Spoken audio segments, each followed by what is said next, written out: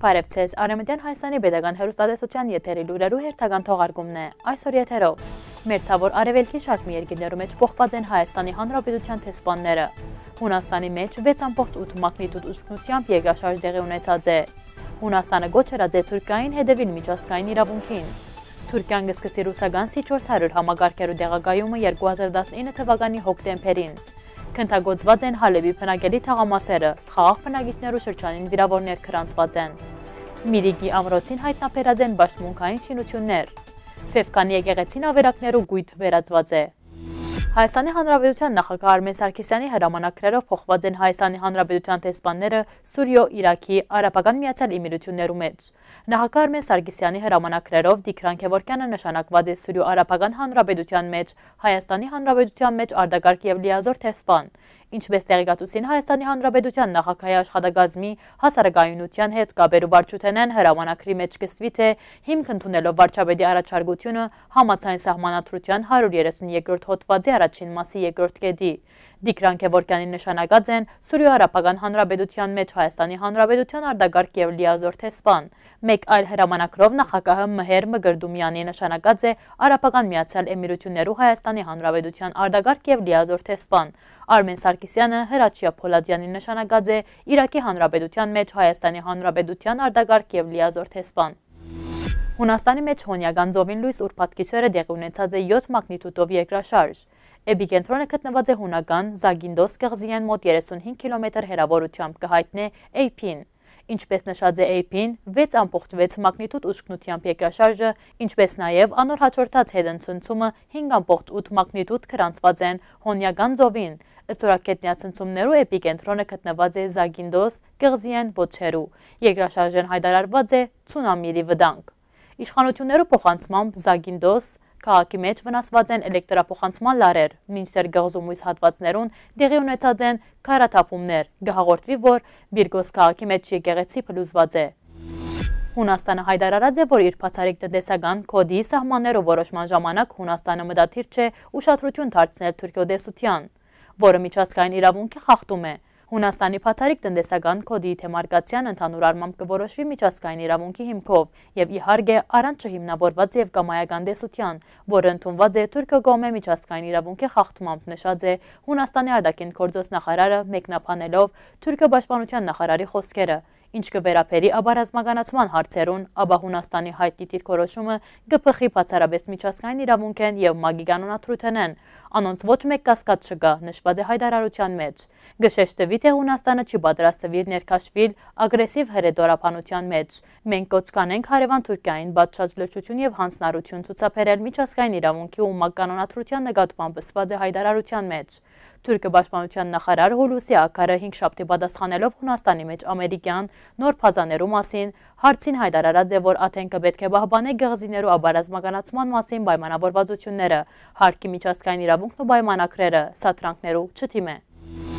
Սուրիո մեջ քրոհայինները գրակված են Հալեպի բնակելի թաղամասերու ուղղությամբ, որու հետևանքով 10 սուրիացի վիրավորված է։ ՌԻԱ Նովոստի փոխանցմամբ այս մասին հայտնած է Սուրիո մեջ հագամարտող կողմերու հաշտեցման ռուսական կենտրոնի ղեկավար գեներալ լեյտենանտ Վլադիմիր Սավչեգոն։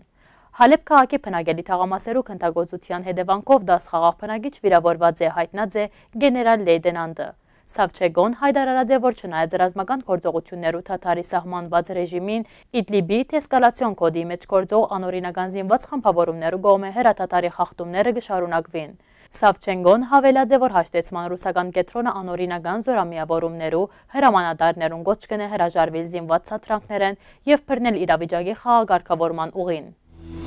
Թուրքիո պաշտպանության նախարար Հուլուսի Ակարը հայտարարած է, որ ռուսական C400 զենիտահրթիռային համակարգերու տեղակայումը Թուրքիո մեջ ամենայն հավանականությամբ կ'ըսկսի 2019 թվականի հոկտեմբերին, գկրե թուրքական Սաբահ բարբերականը։ Նախարարի խոսքով այժմ իրենք զբաղված են անոր համար անհրաժեշտ մասնակիցներու հավաքմամբ։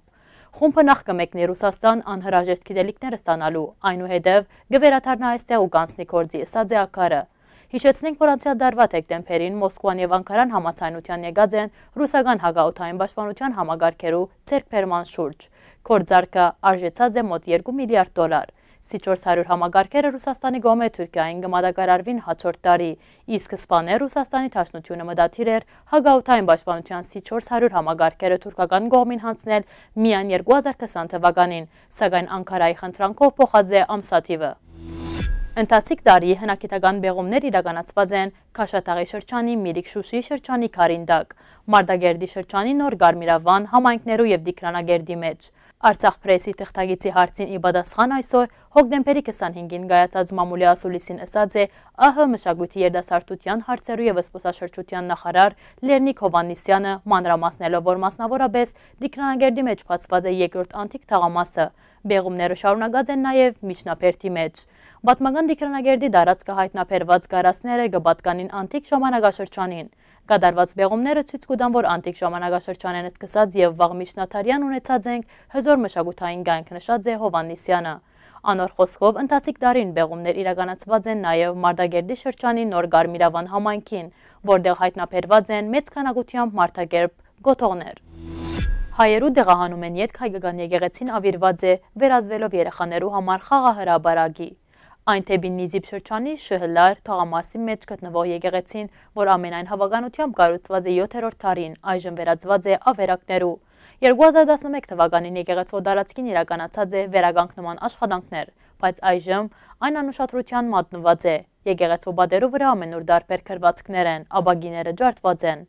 Հայերու դեղահանում են առաջ Ֆեյվքան եկեղեցին կորձուն եկեղեցի էր, դեղահանում են ետք այն չէ օգտագործված։ Առանց իրական դերերու մնացած եկեղեցին ամուր կառուցվածքի շնորհիվ մինչև հիմա կանգուն է։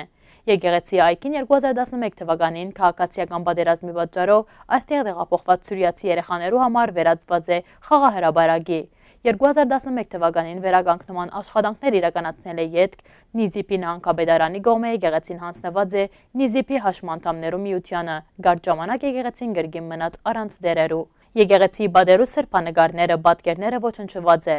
Գենթաթրվի թե եկեղեցին կառուցված է 6-րդ կամ 7-րդ դարերուն։ Չնայած եկեղեցու կառուցման վերաբերյալ ճշգրիտ դարեթվի բացակայման հանգամանքին նշված է, թե այն ավելի հին է, քան Աղթամարի Սուրբ Խաչ եկեղեցին։ Այսօրվա համար նախադեսած ենք այսքանը։ Հաջորդին ցեզի կներկայացնենք Վարք հայոց Քեսապ Բադարմը Հայաստան գադարումը։